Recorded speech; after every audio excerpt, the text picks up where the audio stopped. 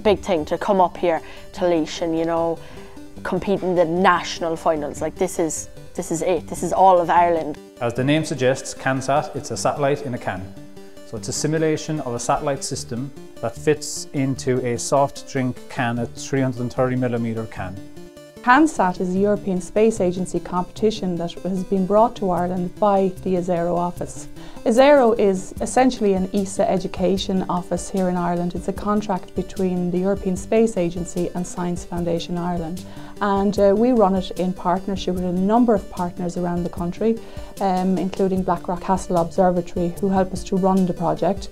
And then there are a number of third level partners who run regional competitions. So there's all the Institute of Technologies around Ireland had regional competitions, and the winners from each of those competitions are here today to launch their satellite again, and we have to launch it up in a rocket and see all the different readings that we're going to get from it. We're transmitting our data with antennas, so we have a small thread antenna in the can, and then we have an antenna, a Yagi antenna, which is the big one, which is plugged into our laptop. And while it's up in the air, we connect it up and then we get to see the data. We were collecting GPS, acceleration, humidity, light intensity, and then the primary mission, which is temperature and atmospheric pressure. It was quite intense because I thought, oh, it'll just go maybe 100 meters in the air. Not at all. It blew really high, and I was expecting a little bit of noise, but it was intense, and it was a really nice experience, and it gave me goosebumps. Just seeing it launch up into the air, the parachute deploy, watching it sail through the air, and just seeing that that's all your work over the past amount of time, and it just kind of, it's quite rewarding to be able to see. Everything was loaded into rocket, everything was going great until the rocket fired, and our can ended up in the lake. So we got its GPS readings, and the last one is right over the lake. It's not a space mission, but still here we all encounter problems and we all have to go and we have to fix those problems as a team. And you know, it falling in the lake was one of the problems, but it's not a problem that can't be fixed. I think the difference between the classroom environment and this programme is the exposure to a real environment, that this is actually happening.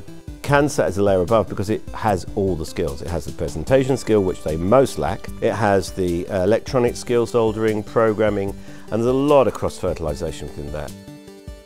For us, for the Institutes of Technology, this project is a great way to reach out to secondary schools in our local catchment area. But what we do try to inform ourselves about is curriculum development at second level, and we really feel this project lends itself to the new computing curriculum which is out there for second level students. They have their vision, they pick their components, they choose the methods to produce the can, they decide who they like to go for sponsorship. That's all up to them, you know, and I think they've done a great job of it, and it's through being forced to do that is how they improve as individuals. Call me cheesy, but it teaches you so much as a person, because you know, it teaches you how to work with people, communicate with people, and you learn the most about yourself and people in stressful situations. My confidence levels were kind of low. Like I had zero confidence at the beginning, but now I have the confidence to be able to go on my own and to talk to people. And then like I also developed my leadership skills as well. You know, if I was in their situation, I'd be really putting the CanSat in bold in my CV in the future. You know, it's a big achievement and big life skills learned over the last few months. Every member of my team I'd be proud to employ. But what they need to be able to do is convince and convey those ideas to other people, and this is really what we're trying to do. I mean, it's absolutely amazing. The work that they are doing is really incredible. We don't have to go abroad to look for engineers. All the engineers are here, and it's a perfect way of tapping onto these students. Through the project, they get to meet local industrial partners. So it's kind of a win-win-win-win situation for everyone involved, the colleges, the schools, the teachers, the students, and also local industry, as well as our major funders, Science Foundation Ireland.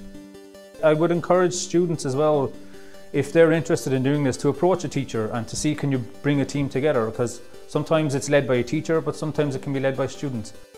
All I really want to say is, you know, it's been a real blast coming up here, you know, spending time with all my friends, the team, working hard and solving all these problems, and you know, this has been a great experience.